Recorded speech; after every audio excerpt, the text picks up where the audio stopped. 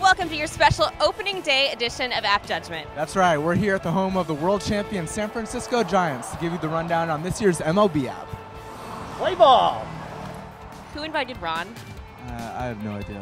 What is this? What is this? Let's go Mets!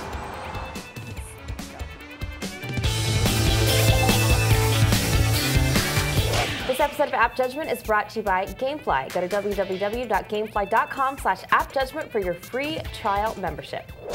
Hey, and welcome to App Judgment. We're here at AT&T Park, home of the world champion San Francisco Giants. My name is Annie Gauss. And I'm Zach Miner. And I'm Ron Richards, and it's a new baseball season, which means it's time for new versions of the official MLB apps. That's right, we've got new apps across Android and iOS platforms, including a special version for the iPad.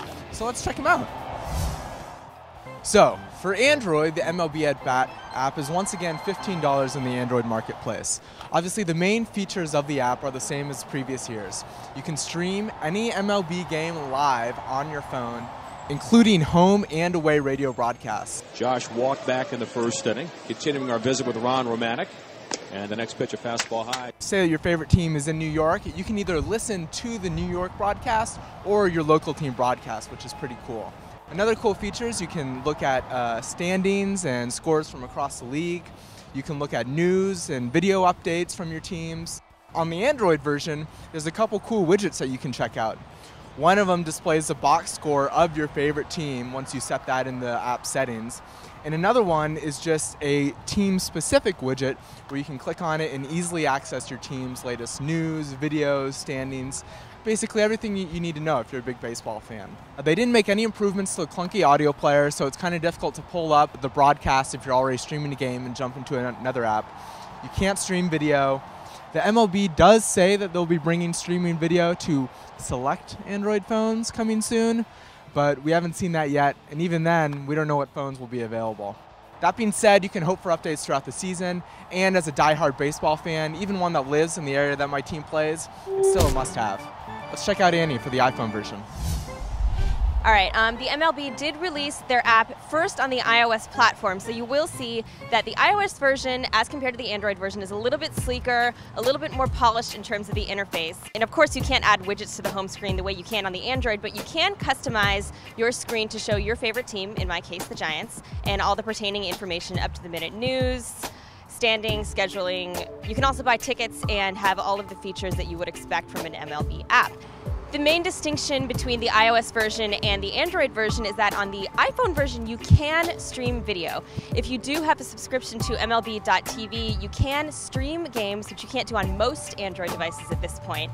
But of course, you are going to be dealing with the restrictions between the local broadcasts that you do contend with MLB.tv. So for example, if you're a local Giants fan and the game is available on cable, you won't be able to stream this on your iPhone. So it may not make sense, depending on your own personal viewing habits, to buy this app for $15 if you plan on watching it on TV at a bar or at home or whatever your own habits are. But I still say download this app because it's a little bit pricey, but it's a pretty comprehensive way of getting all the info on your favorite team, be that the Giants or be that the Mets.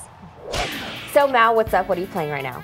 Actually, you got a chance to play with the Nintendo 3DS a little bit. And I noticed Gamefly has a new category with all their launch titles in there, so that's kind of cool. Yeah, they're on top of it. They've got all the games ready to go if you got a 3DS coming up this weekend. Yeah. Nice. Well, I'm not surprised, to be honest with you, because Gamefly is the largest video game rental service, which offers you a choice from over 7,000 new and classic titles across all consoles and handhelds.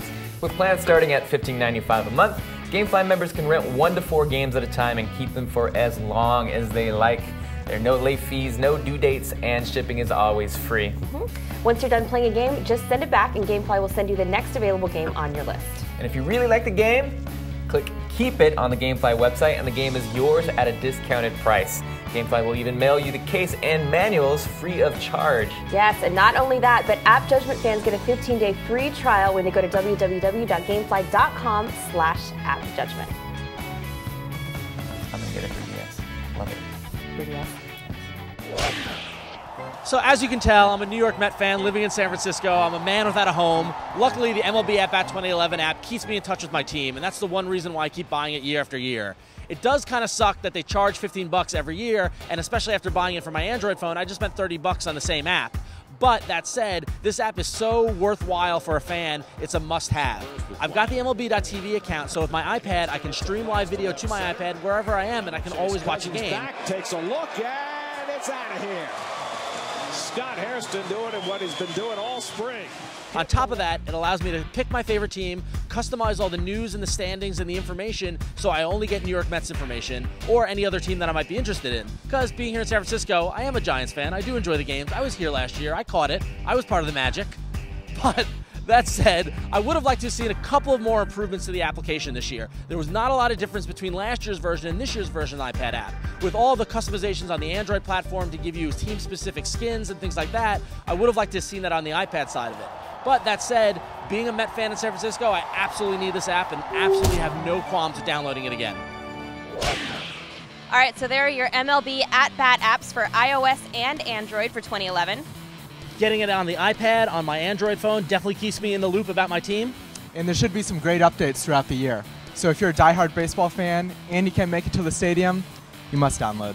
And until next time, you can always find the show on Facebook, Twitter, YouTube, and at our homepage at revision3.com/appjudgment. I'm Annie Gauss. And I'm Zach Miner. And I'm Ron Richards, and let's go Mets! Security! What?